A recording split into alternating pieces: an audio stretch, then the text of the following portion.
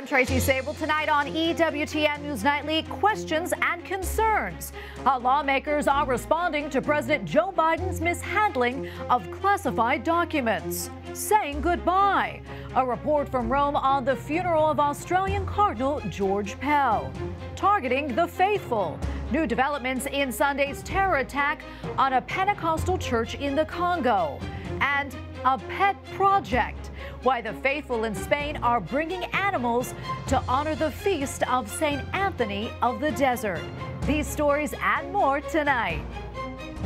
From EWTN, the Global Catholic Network, this is EWTN News Nightly.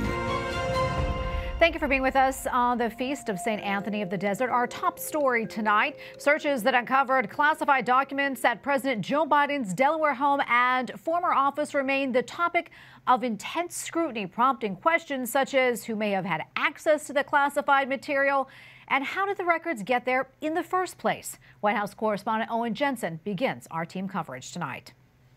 As a special counsel reviews the matter today in the White House press briefing room, reporters demanded more details.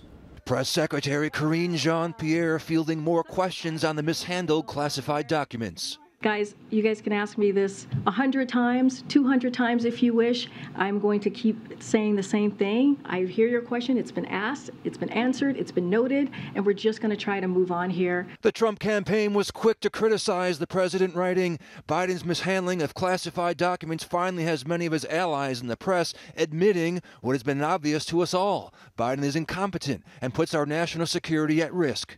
Meanwhile, President Biden welcomes to the White House Dutch Prime Minister Mark Rutte. So today I look forward to discussing how we can further deepen our relationship and securing our supply chains to strengthen our transatlantic partnership. One topic, China. The U.S. looking to persuade the Netherlands to further limit China's access to advanced semiconductors with export restrictions. As for taking questions, no luck. Sir, why didn't you tell us? Also on the agenda, the ongoing war in Ukraine. The chairman of the Joint Chiefs of Staff, Army General Mark Milley, visited Germany, where U.S. troops are training Ukrainian forces.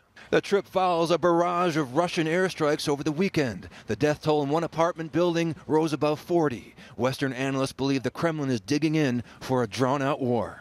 And on a much lighter note, crowning a champion. The NBA best Golden State Warriors honored at the White House today for their 2022 championship season. While Golden State is celebrating a basketball championship, the state of California is suffering from a barrage of storms since late last month, dumping heavy rain and snow, cutting power, swamping roads, washouts, flooding, landslides. And on Thursday, President Biden will travel to California to visit areas impacted. At the White House, Owen Jensen, EWTN News Nightly. Following the recent discovery of even more classified documents from President Joe Biden, Republicans are now launching multiple investigations. Several are also demanding the White House turn over the visitor logs to the residents and any other information that may shed more light on the situation. Capitol Hill correspondent Eric Rosales continues our team coverage tonight. Eric? Well, good evening, Tracy. Congressman James Comer, chair of the Oversight Committee, tells me that he has a lot of questions. He wants to see the documents and communications related to the searches by the Biden team. He's also concerned about a double standard in the way that President Biden is being treated and the way that President Trump was treated last year during the raid at his Mar-a-Lago home. He knew very well that he himself had possession of classified documents. So the hypocrisy here is great. We're very concerned about a lack of transparency. We're very concerned, as I've said many times, about a two-tier system of justice in America. And we just want equal treatment, and hopefully we'll get some answers very soon. In a letter Sunday to the White House Chief of Staff, Congressman James Comer criticized the searches by Biden representatives and called the Wilmington, Delaware home a crime scene. He said Biden's, quote, mishandling of classified materials raises the issue of whether he has jeopardized our national security and demands all records, including visitor logs, be handed over by the end of the month. I think we want to collect more of the data, more of the information. Are these all the documents? Are there more out there? I mean, I know the White House tried to say it was all cleared up on Thursday, and now that we find there's more documents, I think there's a lot of questions that continue to raise, and we want to get all the information possible. We want to know what precipitated the hiring of the special counsel and all of the information surrounding this. We just don't know yet. We'll be making those determinations going forward. I think this will be a big priority for our Select Committee on the weaponization of the federal government and also oversight and judiciary as well. So we'll be very busy with this. Top Democrats on the House Oversight Committee say they have confidence in the appointed special counsels for President Biden and former President Donald Trump. So when my friend Mr. Comer says we're just looking for equal treatment, that's all we're looking for. I think it's good that this is in the hands of special counsels on both sides. And the special counsels, are both trustworthy lawyers who I think will get to the bottom of it. The White House says President Biden did not keep any visitors' logs for his Delaware home where some of the documents were found. Now, Republicans are preparing to take action as soon as next week when they come back to Congress. At the Capitol, Eric Rosales, EWTN News Nightly.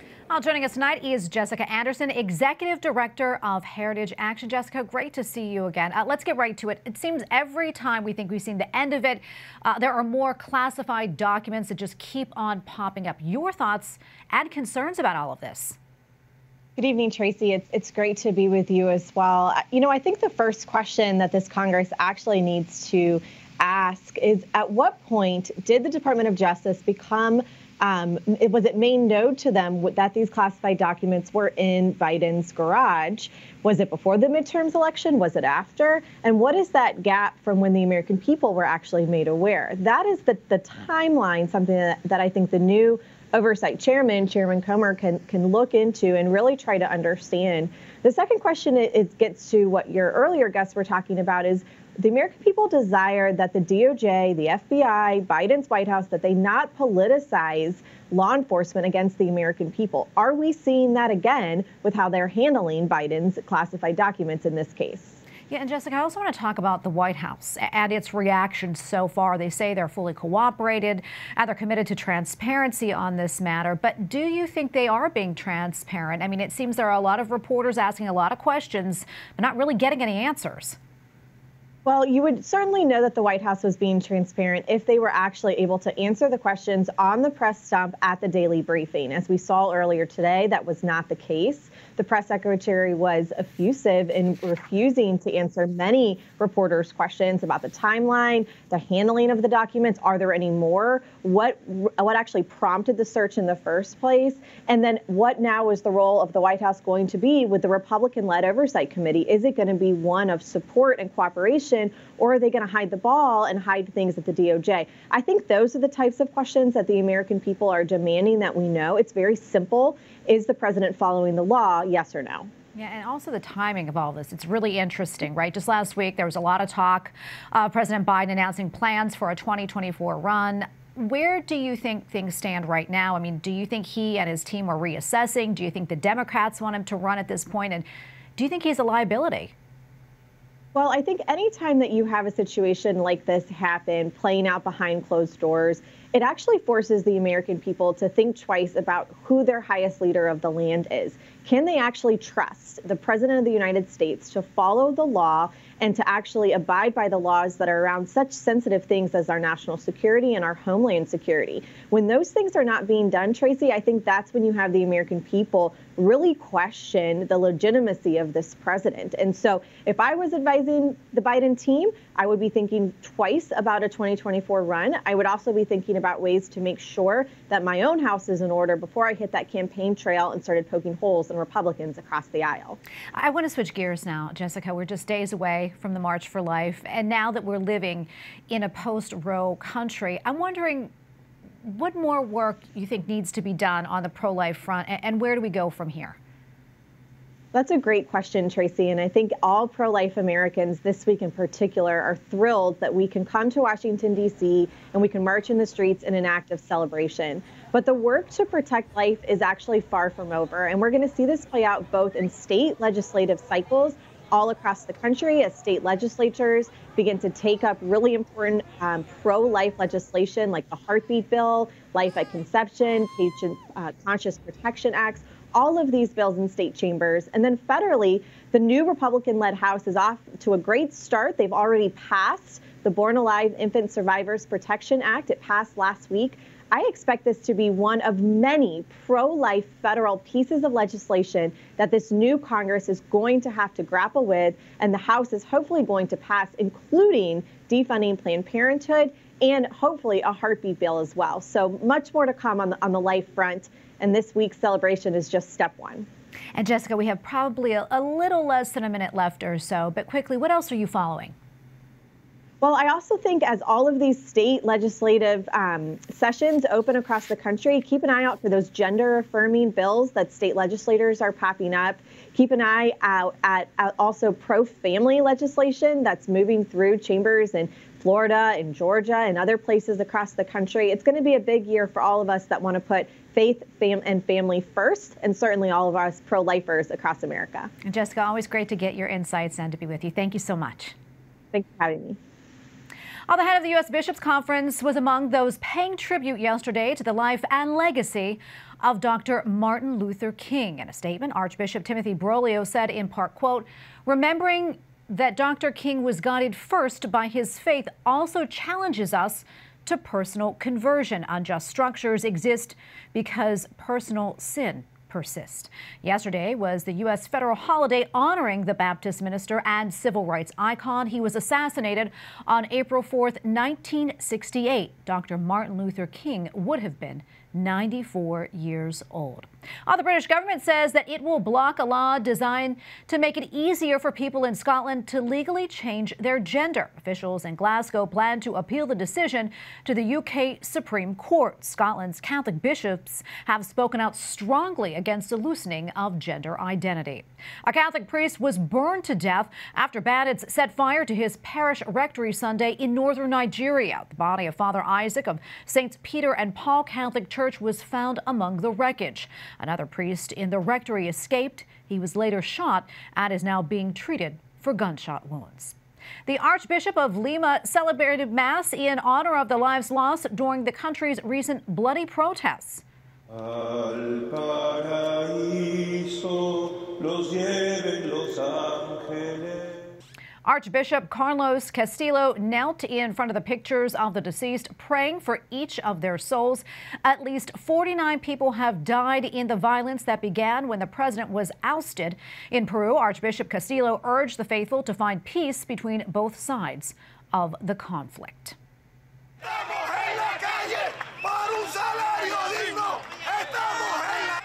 Thousands of people in Venezuela filled the streets demanding better working conditions and wages in the socialist country. Protesters tried to rally outside of government buildings but were blocked by police. Protests are in response to high inflation, with millions of people living in poverty. And we have a lot more still to come here on EWTN News Nightly, including Vatican funeral, a report from Rome on the service honoring Cardinal George Pell, plus new developments in the deadly attack on a Pentecostal church in the Congo.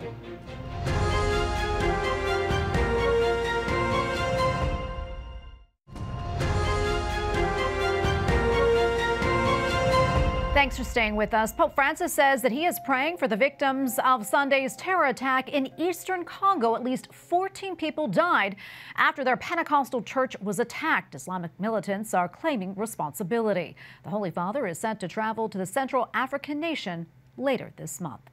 The Holy Father also is offering his condolences to those affected by the deadly plane crash in Nepal. At least 69 people died in Sunday's tragedy. The plane crashed as it attempted to land in a newly opened airport. Among those on board were people from India, Russia, South Korea, France, Ireland, and Australia. Several church leaders, including the Holy Father, attended Saturday's funeral mass for Cardinal George Pell. A large crowd, including several of the Cardinal's family members from Australia, attended the service inside of St. Peter's Basilica. In his homily, Cardinal Giovanni Battista Re called Cardinal Pell a man of God and a man of the Church who was deeply concerned by the weakening of faith in the world. Cardinal Pell died last week following hip surgery. He was 81 years old. Joining us now from Rome is Andreas Thonhauser, EWTN Vatican Bureau Chief. Andreas, great to see you as always. Can you tell us about the funeral on Saturday? Sure. So the funeral mass of Cardinal Pell took place last Saturday here in Rome. It was a solemn celebration, I can say, and hundreds of mourners participated in this mass at the altar of the chair in St. Peter's Basilica. The mourners were included the Australian ambassador to the Holy See, Chiara Porro, many members of the Roman Curia, and the Cardinal's family. Cardinal Ray, who is the Dean of the College of Cardinals, presided over the Mass. Pope Francis later then also attended and performed the rite of final commendation for the former Archbishop of what was first Melbourne, and then he was the Archbishop of Sydney. In his homily, Cardinal Ray remembered Pell as a man of God and a man of the Church. He also said that the outspoken prelate had a strong character that at times could appear harsh. And this suggestion could be attributed to the fact that Cardinal George Pell was not afraid to openly address things, as we know. This was also, Tracy, part of other news around his funeral this weekend. The English weekly The Spectator published posthumously a commentary by Pell about the current situation of the Church, in which the Australian prelate openly criticized the current synod of synodality. Also this weekend, the Italian Vaticanista Sandro Magister revealed that an anonymous so-called memorandum circling the Roman Curia for quite a while now can be assigned to Pell. In this article, the author heavily criticizes the certain aspects of the current pontificate. And what more do we know about Cardinal Pell's article? What can you tell us? So the commentary he wrote for The Spectator was published posthumously, but I would like to explain that it was actually not intended that way. The editors of the weekly made sure also to mention that Cardinal Pell intended this piece to be published around this time, and everyone, including the Cardinal himself, obviously were taken by surprise and the sudden passing of the Cardinal. This means that he was prepared to face the consequences of his criticism as well. Now, Cardinal Pell focused in this piece on the Synod of Synodality, and he called it, and I quote, a toxic nightmare. The working document that the Synod presented last year as the result of a global consulting, of a global listening phase, he titled to be one of the most incoherent documents ever sent out from Rome. In particular, he mentioned that because of differences of opinion on abortion, contraception, the ordination of women to the priesthood, and homosexual activity, some felt that no definitive positions on these issues, and I quote again, can be established or proposed. This is also true of other issues such as polygamy, divorce, and remarriage. Now, Cardinal Pell called the document being hostile to the apostolic tradition.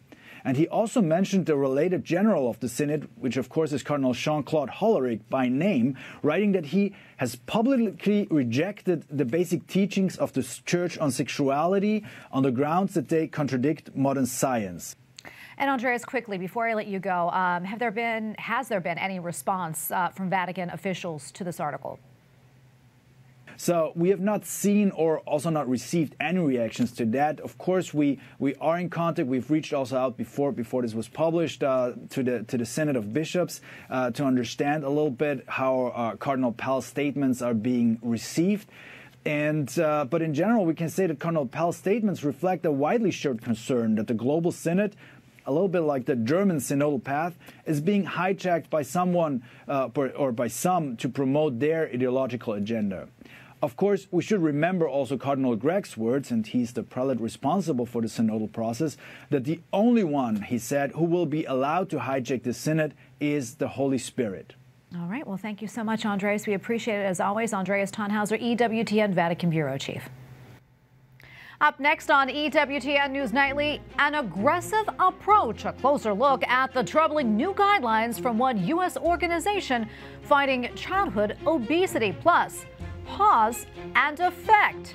Why dogs and cats were allowed inside of a church in Spain.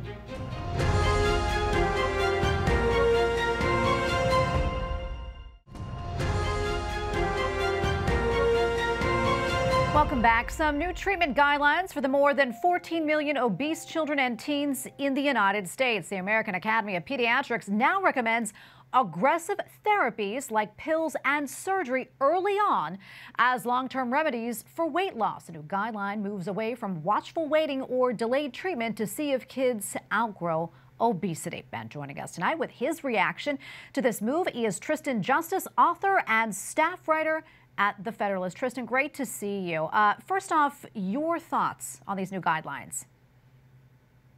Well, we're really teaching children the wrong message, and we keep treating symptoms as opposed to the disease itself. And so, look, over the last 100 years, Big Pharma has really grown addicted to treating symptoms and treating symptoms of disease as opposed to curing or even preventing disease, since that makes far less money than for Big Food and Big Pharma. And so we're teaching kids they can continue to eat however they want and live however they want and not exercise and just take a magic pill or get a magic surgery to cure their obesity. And so it's the exact wrong message, especially when we have a country where 1 in 5 children are categorically obese.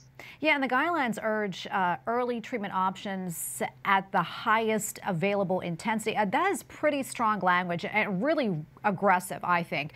What does this suggest to you about the gravity of the situation regarding kids and obesity in the United States? And let's also talk about some of the health risks that do come hand in hand with obesity.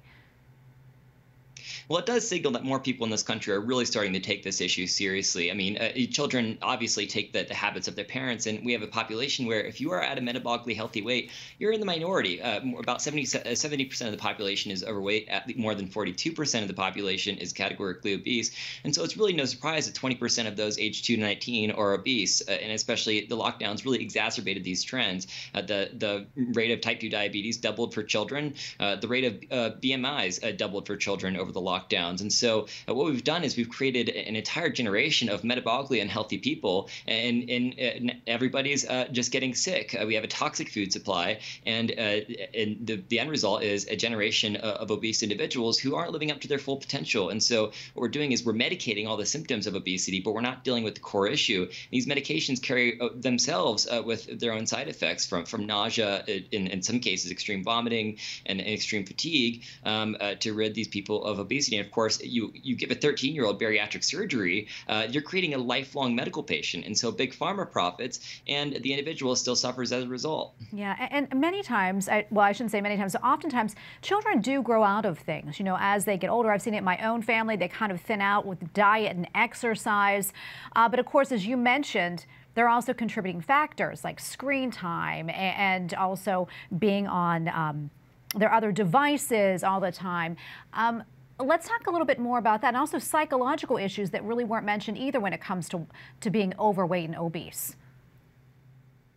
Absolutely. You know, the issue is not actually that as complicated as people make it sound. I think that the country just needs to go back to basics and take kids, get them off their phones and throw them outside, get them active, and get them eating healthy, get them eating whole foods. Parents should shop on the outskirts of grocery stores and not in what a lot of people call the fun aisles with you know, Oreos and all these processed foods. Walk down the cereal aisle at Walmart and try to pick out a healthy cereal. It's just amazing what we're advertising to children. And of course, the store is really smart about this. They tend to show the sugary cereals at the eye length for children, and so the children then bug their parents to buy it for them. So no, what we need to do is just go back to basics, get the kids off their phones and put them outside. It helps them be social, and it gets them active into the healthy lifestyle that then they'll carry with them for a lifetime. Interesting. I want to bring something else up. I mean, you mentioned about the health risks when it comes to the surgeries and also the pills that go along with this. Doctors, part of the Hippocratic Oath is to do no harm. And you mentioned some of the things that may go along with the adverse effects. Can you talk to us about that and why they're pushing this?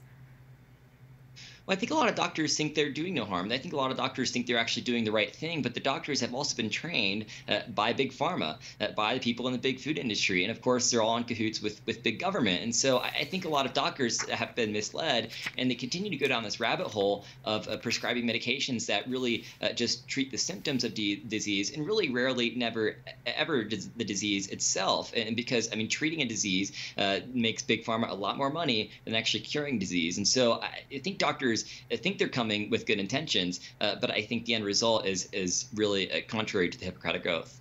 Just a few seconds left. Really quickly, final thoughts. Well, I think this country just needs to go back to basic. Eat whole foods, eat whole, healthy foods, and get outside and be active. Great. Tristan, thank you so much for your insights. Appreciate it. Great to be with you. Thank you for having me. Finally tonight, Spanish cats and dogs gather under one roof to attend a special mass with their owners.